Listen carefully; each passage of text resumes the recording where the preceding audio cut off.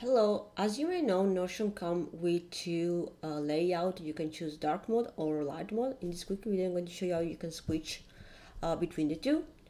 So we have the light mode. So one of the way you can change the light mode to dark mode is to use a shortcut, and the shortcut is CTRL+SHIFT+L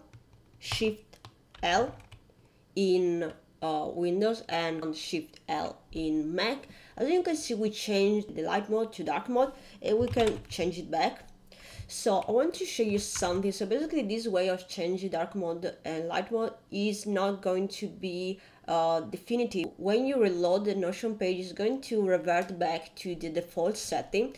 So the proper way to do that is to go to Setting and Members and go to My Setting.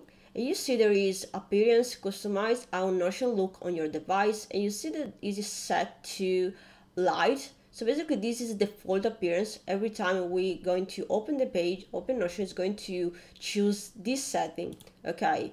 And so you can switch dark from here, and if we reload, you see that we have the dark mode as default, but you can still do the same thing, switch to light mode, and if we reload, we're going to revert back to dark mode.